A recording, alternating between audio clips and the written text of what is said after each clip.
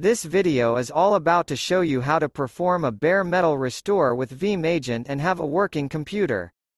This is a 3-step process and an excellent way to have your computer ready with all the software and settings installed, or transfer it to another computer.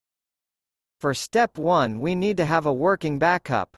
Since we already have one, we are going to use it for this demonstration.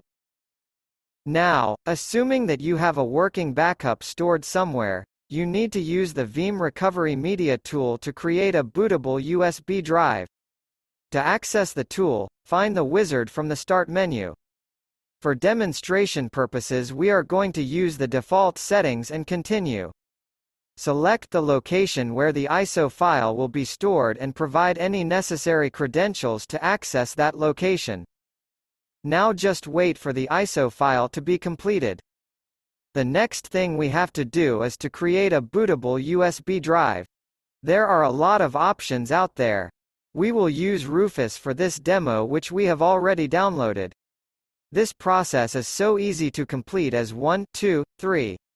First, attach your USB drive. Second, select the ISO you want to use, and finally press Start.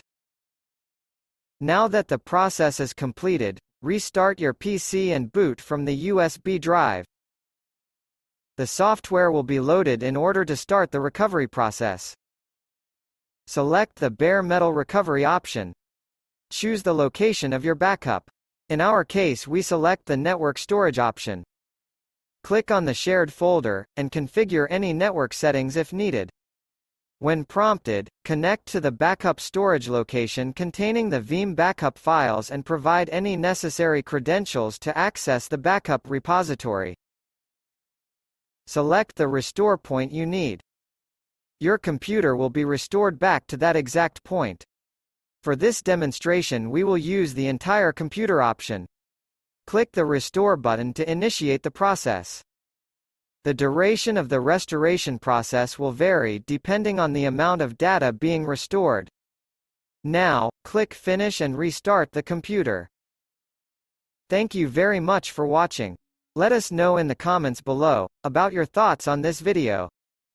Interested in watching more tech videos? Stay tuned.